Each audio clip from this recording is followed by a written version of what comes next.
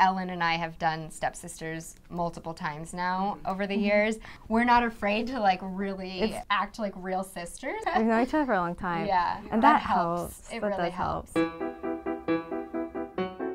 My name is Lizzy Powell, and I play Edwina, and she wears pink. My character is sort of a prissy, mean girl. She's very beautiful, extremely spoiled. She has a great time bossing her sisters around.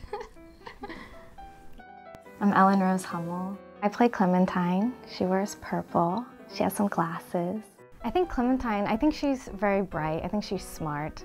She kind of thinks outside the box, doesn't really fit in. She's kind of always the second one, the second choice, second best. I think Clementine used to kind of be more in Cinderella's position. There's like a great scene at the very beginning. Clementine gives Cinderella flowers, and you can kind of see that she's like, I know what's gonna happen now to you. You can kind of see that torch passing.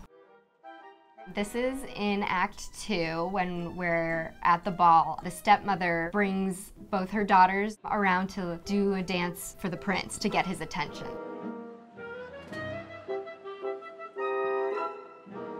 Edwina is like giving it her all, sassing it up. Maybe there's a little bit of jealousy. Maybe she just needs to work harder to make sure she's staying on top. She has some clumsy moments on her own, and I feel like your clumsy moments are only because I'm like making you. It's true. You know? Like, you know my shoulders are a weakness. Yeah. Clementine's doing okay. She's Yeah. just having a good time. I think she's a little oblivious to some of the bad intentions with her sister. I think as the dance goes on, she starts to be more aware, you know, hey, this is my turn too. We find comedy very hard. Timing is so important. To get the laugh, to get that one pinpoint of laughter is really rewarding when the audience laughs. Yeah. You're like, it kind of edges you on. Yeah. One of the things I do really enjoy about Christopher Wheeldon, I think you'd agree with me, is the story and the set. You feel like you're in this world.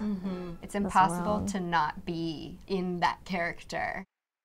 He's super specific and precise, but still allows you to pour yourself into it. You don't always have to do exactly what every other cast does, which is what keeps it alive and fun. Such a complex ballet, and I think you could probably talk an hour on each character. Yeah. But it is really fun to talk with your sister about it. Yeah.